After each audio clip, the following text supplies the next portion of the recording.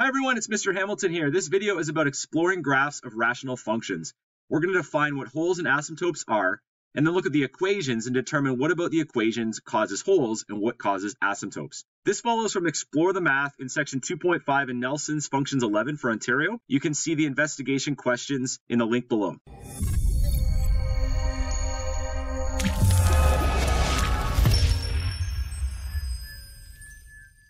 So what is a hole? A hole is a point on the graph where the function does not exist. You can see on the graph below that there's this hole right here at 2 and at 4. There's no y value that corresponds to an x value of 2. Now the problem is, since the function does not exist on both sides of the hole, you can't see this on the graph no matter how far you zoom in on it. I've used a program called Desmos. When I highlight and put my mouse over that point, it shows 2 undefined. But if I don't highlight it with my cursor, then what happens is it doesn't show at all. Let me show you what I mean. So here I have the line y equals x plus 2. You can see it's x plus 2 because the y-intercept is 2 and the slope is 1. It's going over 1, up 1. And so this, though, has a hole in it. And so if I hold my cursor down and I go along the line, it'll show me the point that I'm on. But I'm left-clicking my cursor and I'm scrolling along with my cursor. And then you can see right at 2, at the x value of 2, we see that it's undefined. But the problem is if I zoom in on that point right there, regardless of how much I zoom in, I can never actually see that it's undefined. It continues to exist at 2.000000001 right there on that side of it, and at negative or at positive 1.999999999 there on the left side of it. So it's never going to show a hole unless I take my cursor and put it right over it, and then I can see that it's at 2 and undefined. Now, an asymptote is a straight line that the graph gets closer and closer to, but never touches or crosses. What we have here in the black line, that is the actual graph. The other two lines are vertical lines that I've drawn and added so that you can see it more clearly, and they're labeled with the arrows there that points to them. Now, you'll notice that you have to be able to see it nice and clearly, it's useful often to draw the line in. And so I graphed x equals -1 and x equals 2. And then I went into the settings and I changed it so that they were dotted lines. Let me show you quickly how to do that. So there, if you look at the top left, you see the function I've graphed, and you see the line x equals -1 and x equals 2. And you can see they're not dotted lines, but they are vertical lines there.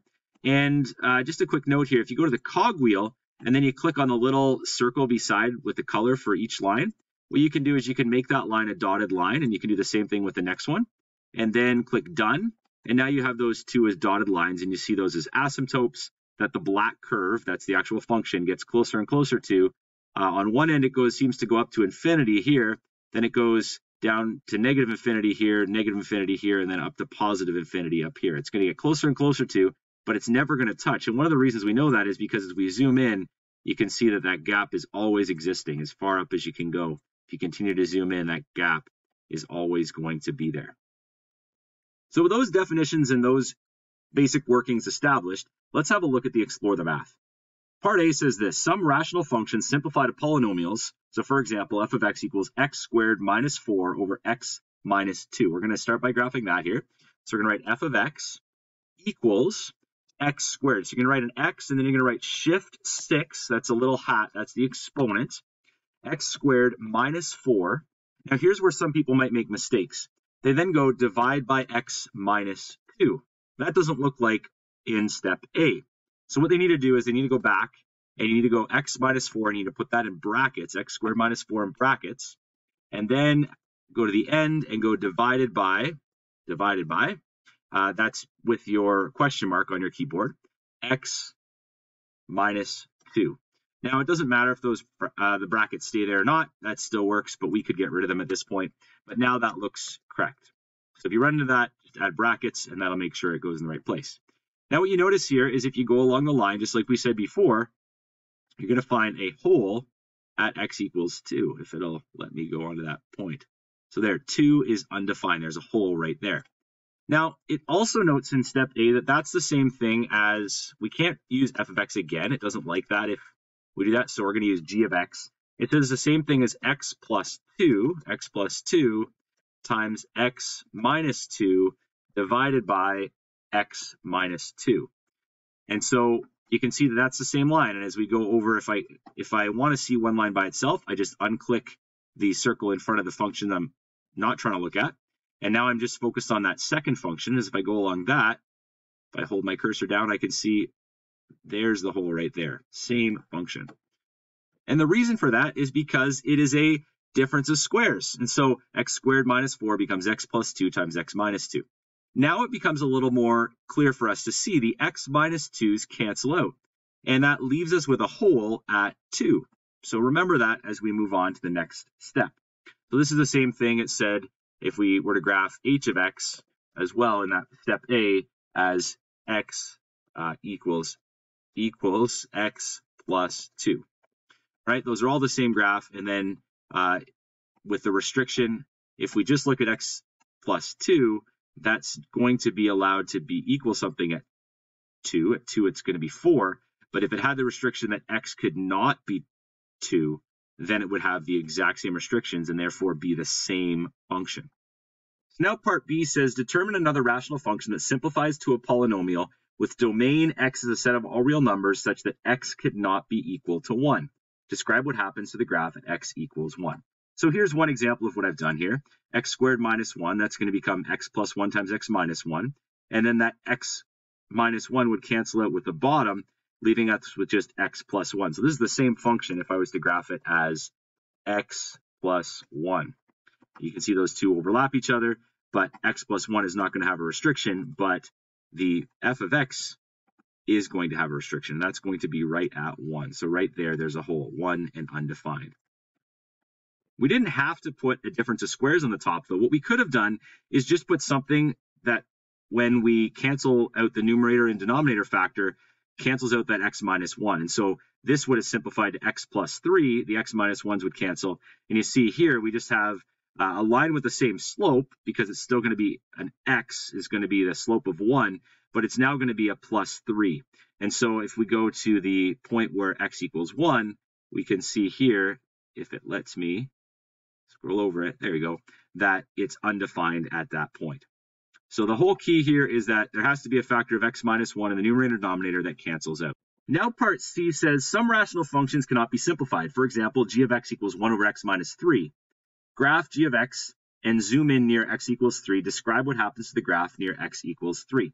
Well, it's really hard to see here, but you can kind of see it's approaching the 3 value above and it's approaching the 3 value below. So what I'm going to do is I'm actually going to expect that's an asymptote. So I'm going to graph x equals 3. And then I'm going to just go to my cogwheel and change the color of that, just so it's not the same color. And I'm going to change that as a dotted line because I expect that to be a asymptote. And there I've just clicked done. And what you can see now is you can see that that is an asymptote. So as I go up here, as I zoom in, there's always a gap.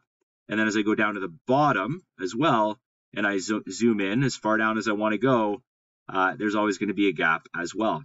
And so that's an asymptote that's forming. So if I have that x minus 3 or any x minus something or plus something in the denominator, that's going to give us an asymptote. So now we look at part D. Determine another rational function with domain x is a set of all real numbers such that x cannot equal 2 that can't be simplified. Graph your function and describe what happens to the graph at x equals 2. So instead of graphing 1 over x minus 3, I'm graphing 1 over x minus 2. And you can see there's an asymptote, but x equals 2. So again, that factor of x stays in the denominator, and we get a asymptote. Specifically, it's a vertical asymptote. So then it shouldn't be a huge jump to go to part E, where it says to find a function, a simplified rational function, that has two vertical asymptotes, x equals -1 and x equals 2. So the whole idea here is that if we wanted a positive asymptote, we wrote x minus that positive number. If we wanted a negative asymptote, it's going to be x plus that number. And so it's just the opposite sign of the sign that the asymptote is. So if it's a -1, we're going to write x plus 1. And the asymptote would be positive 2 is x minus 2. And there you go. That's exactly the simplified rational function that we can write for part E. F says determine the equation of a rational function that has both a vertical asymptote and a hole. So what we're going to do is we're going to take this, we're going to simplify this back to what we had, the x minus 2. And now we want it to also have a hole. So the easiest way to do that would maybe just be add, let's go x minus 1. And we want it to cancel out off the numerator and denominator. So I'm going to have an x minus 1 in the denominator. And so you can see here that we're going to have an asymptote at x equals 2, just as we did before.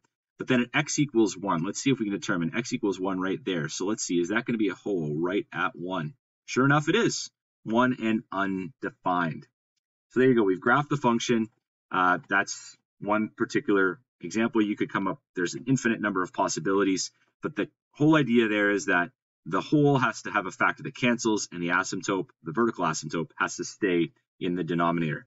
So now part G says this: the rational function h of x equals 1 over x has a horizontal asymptote at y equals 0. As you can see right there, there's a horizontal asymptote and a vertical asymptote in this. Then it goes on to say, apply a transformation to h of x that will result in a rational function that has the horizontal asymptote y equals 2. In other words, the horizontal asymptote right now is y equals 0 right across there, and we want it to have a asymptote at y equals 2. In other words, we want all the y values to be moved up by 2. Any idea how we can do that? Well, if you thought we just add 2 to the function, you're absolutely right. We go 1 over x plus 2. There you go. It's been shifted up 2, just as any transformation would that we've done previously. Part H now says determine the equation of a rational function without any holes, vertical asymptotes or horizontal asymptotes. Graph your function. So this should be relatively straightforward. If we graph the linear relationship, that has none of the holes, vertical asymptote or horizontal asymptote. If I graph x squared, same thing. If I graph x cubed, the same thing. I'm going to go back to x squared for a moment because you might think it has a horizontal asymptote, but remember, an asymptote is a line that it approaches but never touches. A quadratic actually touches this y equals 0 line, so that does not have an asymptote. So those would work. Any x to any power would work. Perhaps a more interesting thing might be something like this. The whole idea is I want nothing to cancel out, and I want to make sure that I have some factor on the bottom that doesn't give me real roots. And so I could actually graph this, x cubed over x squared plus 1. X squared minus 1 would give me factors of x plus 1 and x minus 1. But x squared plus 1, if you use the quadratic formula because it's unfactorable, you'll find that the roots actually don't work. In other words, it doesn't give you real roots, which you'll learn about later on in math. But for now, you can just know that that would produce something that would give you none of the function holes, vertical asymptotes, or horizontal asymptotes. All right, last now is to summarize our findings. So go ahead and use this example to just jog your memory and write what a good summary statement would be of holes, and then check your answer with what I have. I said a hole is formed when a factor cancels out of the numerator and denominator. It's really that simple. Now try writing a summary statement for vertical asymptotes as well, and then check your answer with me again. So a vertical asymptote is formed when a factor of x stays in the denominator and does not cancel. That's the key for a vertical asymptote. We quickly just touched on a horizontal asymptote as well, so let's quickly write that as well. A horizontal asymptote is formed, do you remember how? By adding a value to the end. So it's formed by adding a value to the end. A separate number outside or to the fraction. So the last thing to keep in mind is simply this. If the value did not cancel out and it stayed in the numerator, there were no restrictions, no holes, and no asymptotes. For more on the algebra of rational functions, check out this video right here. Thanks for watching. If that was helpful, please give it a thumbs up and consider subscribing. Thanks.